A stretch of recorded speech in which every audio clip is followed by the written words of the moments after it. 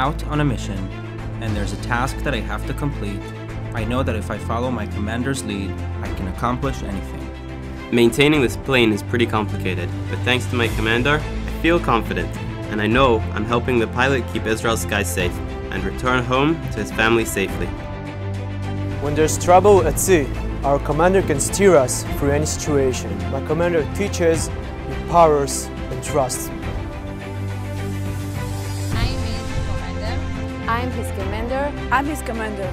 I'm his commander. In 1948, David Ben-Gurion, Israel's first Prime Minister and Minister of Defense, established mandatory military service in the IDF for both men and women. Since then, most jobs in the IDF have opened up to women. One of those to break the glass ceiling is Lieutenant Colonel Efrat. She is the first woman to command a combat battalion in the Artillery Corps. Lieutenant Colonel Efrat, hello.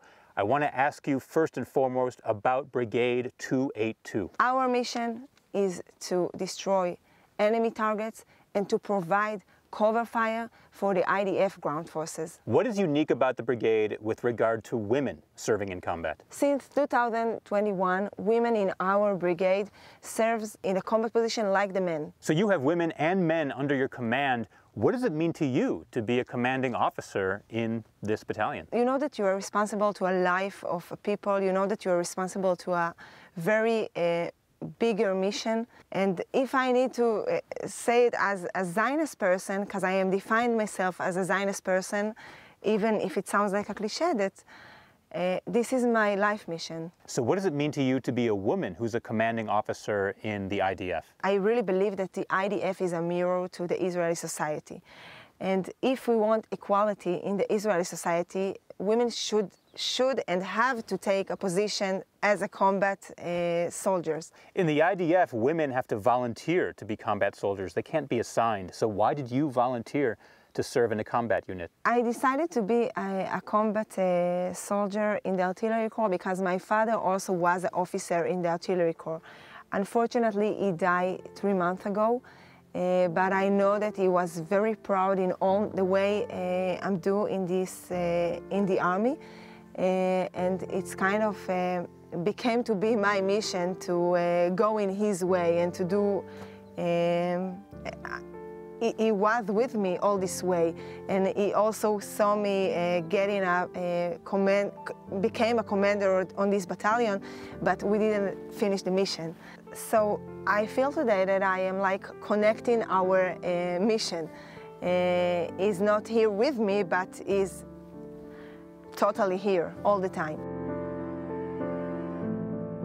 That's really incredible, and it makes me ask about inspiration in general. Are there soldiers or situations that have given you inspiration during your service over the years? I'm taking it from my soldiers, the officers that I'm command on, from the mission, from the importance of the mission, and from the love to the person. I really love to the person that served in my battalion. Speaking of inspiration, soldiers like you are an inspiration to FIDF and FIDF supporters back in the US.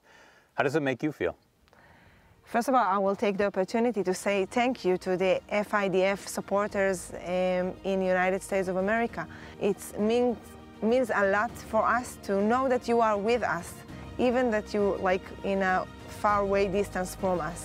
So I do have one last question for you. As women take on more and more roles in the IDF, do you have any message to all the young women out there right now, both in Israel or watching at home? I think that there is no gender in a defense on a country.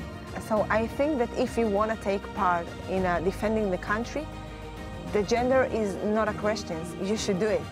You should take a part of this mission.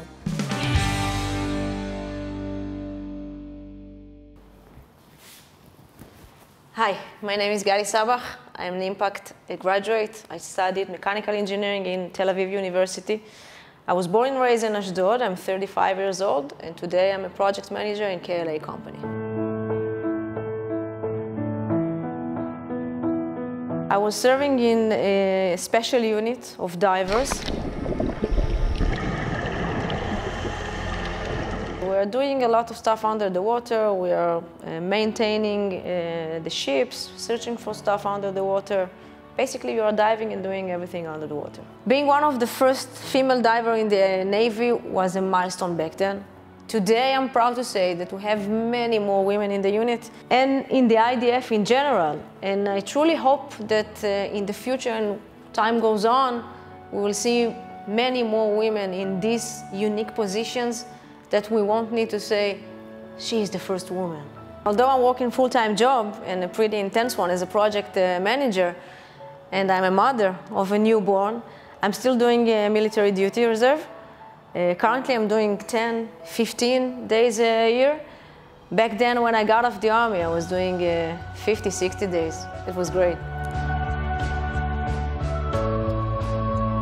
So the first time I heard about Impact was in my second year of my study. And I got a phone call from Impact that I got a scholarship. And it felt like someone took a weight over my body, because someone told me that you can get money, you can concentrate on your study, you don't have to struggle anymore to get money to pay for it, and we are taking care of you. Golly, Eugene and I are so proud of you and all your accomplishments. It's the greatest reward for us to see how you've thrived. It's also beautiful that you've chosen to sponsor your own Impact students so that they too have the opportunity to fulfill their dreams. We wish you continued success in everything that you do, and may all your dreams come true. That's amazing. Very exciting. It was sure for me that one day when I will have the ability, I will do it. And I can tell you that this is the best feeling. The ability to give is the greatest ability a human can have. So what if I tell you that Hila is here? Hila? I would be very happy to see her. מדהימה שאת. יואו. מה קורה? בסדר. So this is Hila. She's studying mechanical engineering. Like you. Like me, yeah. I think even if I had difficult with the study and it's not easy, the degree at all, I'm not gonna quit at any point. I'm gonna do the best I can do. Don't afraid to speak up your mind and pursue challenges and embrace those opportunities to be a better version of you every day. Gali, thank you for being the biggest influence in my life. I hope we'll stay in touch, and I'm happy that you are my donor. Thank you, and thank you for coming here. Do you know you will come? It was a surprise. It was great seeing you. Good luck. Thank you.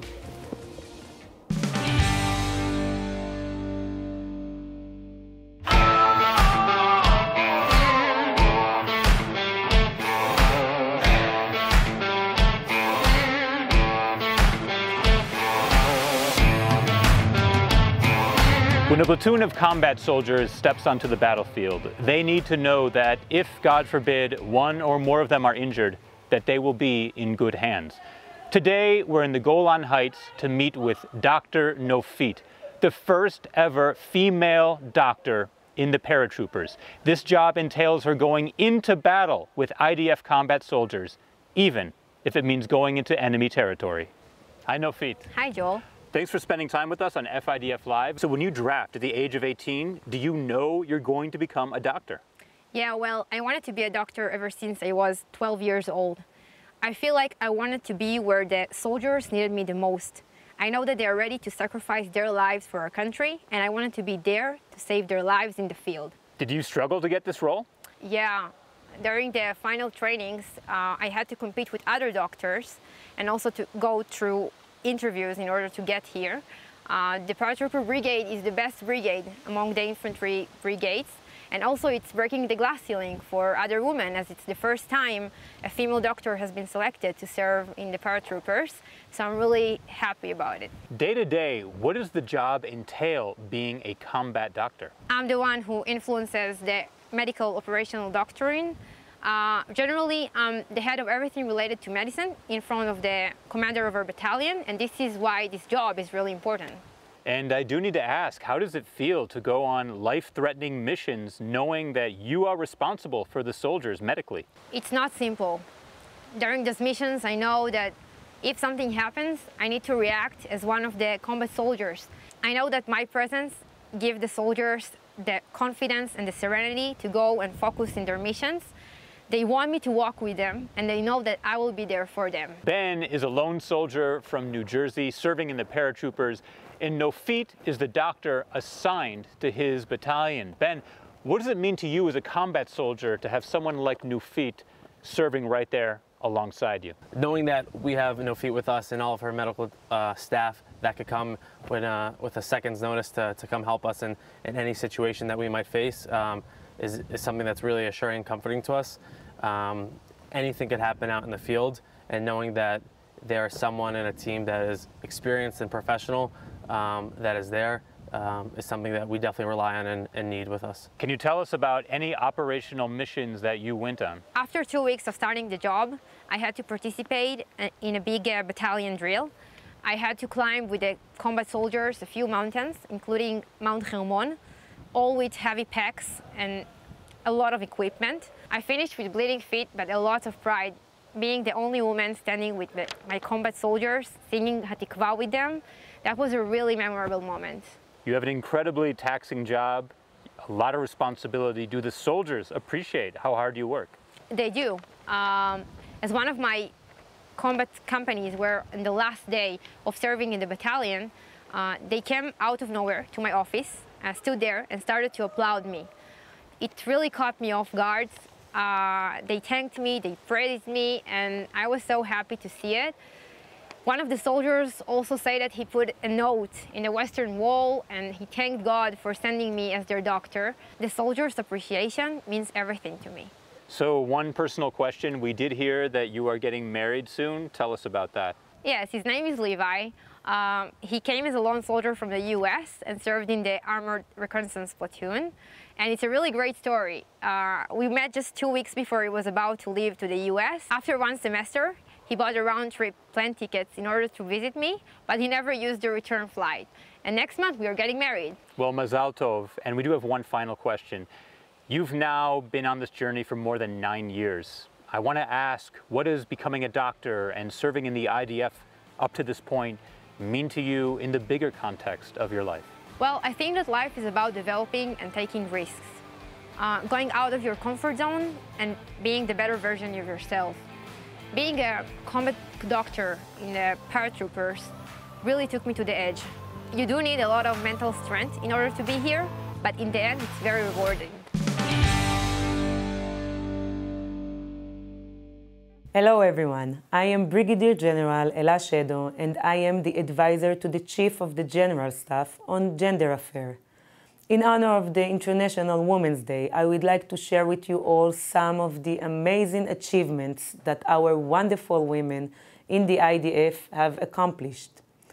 The number of women in the combat position in the IDF has grown tremendously as more and more women are applying to those roles. They encourage other women to do so as well. We are constantly working very hard to improve and provide a respectful environment to all those serving in the IDF, and we have zero tolerance to anything that goes against this protocol. Women in the IDF serve in leadership roles and star as the decision makers. These women keep pushing the military forward. I would like to encourage all of you, strong women, who are watching this, to keep moving forward and pursue your passion and dreams. Don't let anyone tell you otherwise. Happy International Women's Day.